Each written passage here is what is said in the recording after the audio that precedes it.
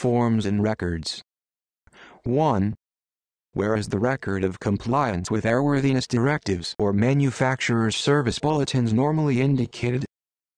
Aircraft maintenance records. 2.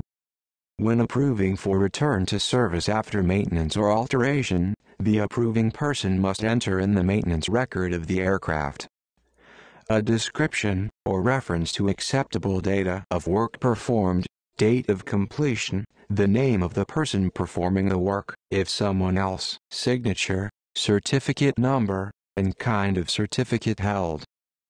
3. Which maintenance record entry best describes the action taken for a 0.125-inch deep dent in a straight section of 1/2-inch aluminum alloy tubing? Dented section removed and replaced with identical new tubing flared to 37 degrees. 4. What is the means by which the FAA notifies aircraft owners and other interested persons of unsafe conditions and prescribes the condition under which the product may continue to be operated? Airworthiness directives. 5. In order to reconstruct lost or destroyed aircraft maintenance records, what is it necessary to establish? Total time in service of the airframe. 6. For aircraft operated under Part 91, when is aircraft total time required to be recorded in aircraft maintenance records? After satisfactorily completing inspections. 7. Which is an appliance major repair? Overhaul of a hydraulic pressure pump. 8. Each person performing an annual or 100-hour inspection shall use a checklist that contains at least those items in the appendix of 14 CFR Part 43. 9. Which maintenance record entry best describes the action taken for a control cable showing approximately 20% wear on several of the individual outer wires at a fair lead? Where within acceptable limits, repair not necessary. 10. When work is performed on an aircraft that necessitates the use of FAA Form 337, who should prepare the form? The person who performs or supervises the work. 11. During an annual inspection, if a defect is found which makes the aircraft unairworthy, the person disapproving must provide a written notice of the defect to the owner. 12. For aircraft operated under Part 91, which of the following records must be retained and transferred with the aircraft when it is sold? Records of the current status of applicable ADs, and date and time when recurring ADs are next due. 13. A certificated mechanic without an inspection authorization who signs the appropriate block on FAA Form 337 is doing what? Certifying that the work was done in accordance with the requirements of 14 CFR Part 43. 14. Where should you find this entry? Removed right wing from aircraft and removed skin from outer 6 feet. Repaired buckled spar 49 inches from tip in accordance with Figure 8 in the manufacturer's Structural Repair Manual No. 28-1. FAA Form 337. 15. An aircraft was not approved for return to service after an annual inspection and the owner wanted to fly the aircraft to another maintenance base. Which statement is correct? The owner must obtain a special flight permit. 16. What is the status of data used as a basis for approving major repairs or alterations for return to service? Data must be FAA approved prior to its use for that purpose. 17. An FAA Form 337 is used to record and document major repairs and major alterations. 18. Which statement is true regarding the requirements for maintenance record format? Any format that provides record continuity and includes the required information may be used. 19. Which aircraft record entry is the best description of the replacement of several damaged helicoils in a casting? 814. 20-inch standard helicoils were replaced. The damaged inserts were extracted, the tapped holes gauged, then new inserts installed, and tangs removed. 20.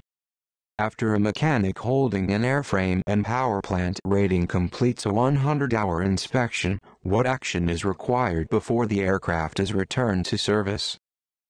Make the proper entries in the aircraft's maintenance record. 21. Which maintenance action is an airframe major repair? The repair of portions of skin sheets by making additional seams. 22. Who is responsible for making the entry in the maintenance records after an annual, 100-hour, or progressive inspection? The person approving or disapproving for return to service. 23. An aircraft owner was provided a list of discrepancies on an aircraft that was not approved for return to service after an annual inspection. Which of the following statements are true concerning who may correct the discrepancies? 2. An appropriately rated mechanic. 2. 24. Which aircraft record entry best describes a repair of a dent in a tubular steel structure dented at a cluster? Welded a reinforcing plate over the dented area. 25. For aircraft operated under Part 91, which of the following records must be retained for at least 1 year, or until the work is repeated or superseded? Records of maintenance, alterations, preventive maintenance, 100-hour, annual, and progressive inspections. 26. Which statement is true regarding the use of FAA Form 337?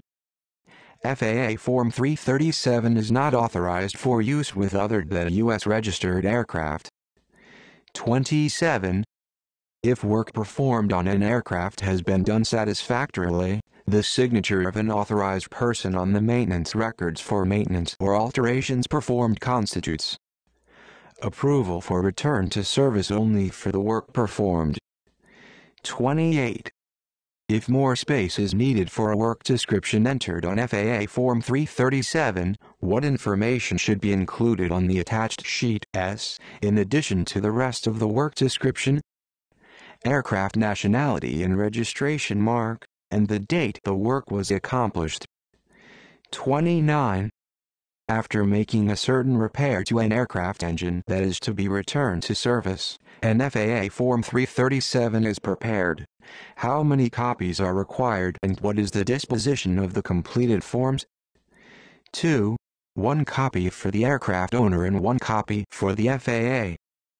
30. For aircraft operated under Part 91, what difference is there, if any, between the record entry requirements for maintenance, e.g., repair or alteration, and the record entry requirements for inspections, beyond the description of the work performed and the type and extent of inspection?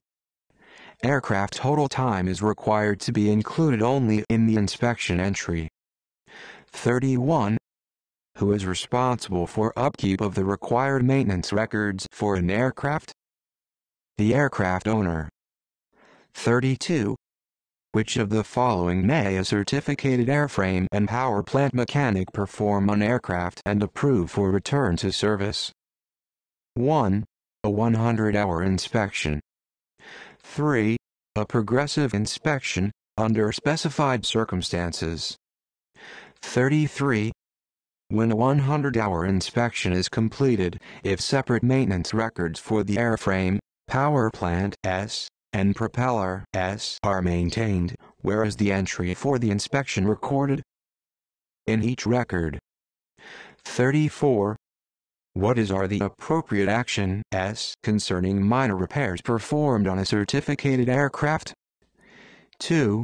Entries must be made in the aircraft's maintenance record. 35. When a discrepancy list is provided to an aircraft owner or operator after an inspection, it says in effect that except for these discrepancies, the item inspected is airworthy.